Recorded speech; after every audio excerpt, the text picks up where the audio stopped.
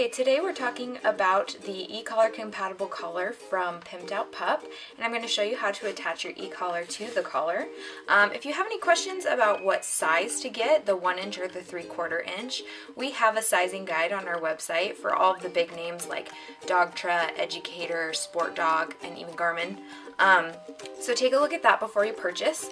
This here is a 1 inch width, and we've got the Dogtra 1900.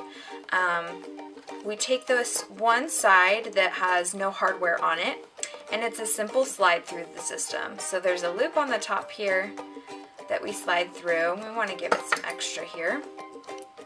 And then it even slides through these little black sliders up at the top here. I don't quite know what to call those other than sliders.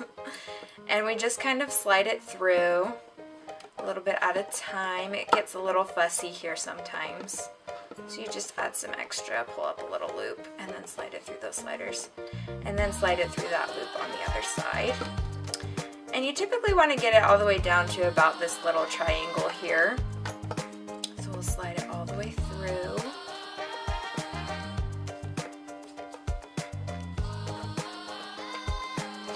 And then from here, you've got it all attached. So you simply need to put it on your dog and size it to the correct size with the tongue buckle system.